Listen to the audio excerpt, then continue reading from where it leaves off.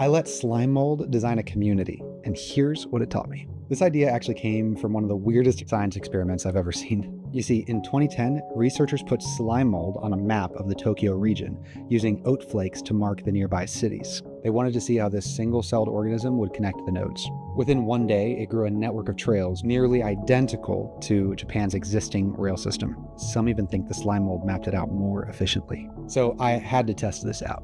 First, I hand draw all the existing conditions. This helps slow me down enough so I can see all the layers. Then I 3D model the terrain and 3D print it. I study the contours, seeing where water runs off, where it collects. I build a watertight chamber, a tent to trap humidity, and then I start the slime mold. I place oats on the various nodes like home sites, gathering places, gardens, etc.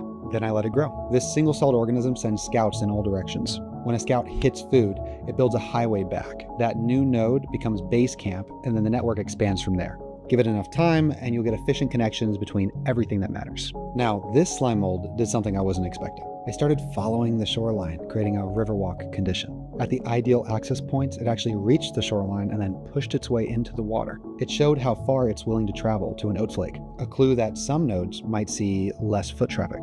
You've actually seen this before. You know that shortcut through the grass? Yeah, that's an example of organic flow. Right angles are nice on drawings, but real life moves like water, flowing where the current takes us. You don't even have to use slime mold to do this. People have done this by releasing livestock on the land, or even allowing people to wear down paths before choosing where to put the sidewalks. India has a cultural practice of planting gardens on every square inch of land, and then they'll make their paths by just walking on top of the plants. This creates the most efficient garden layout. I want you to try to break out of this standard grid and let real life guide you to the natural flow of a place. You might be surprised how it grows from there. And that's why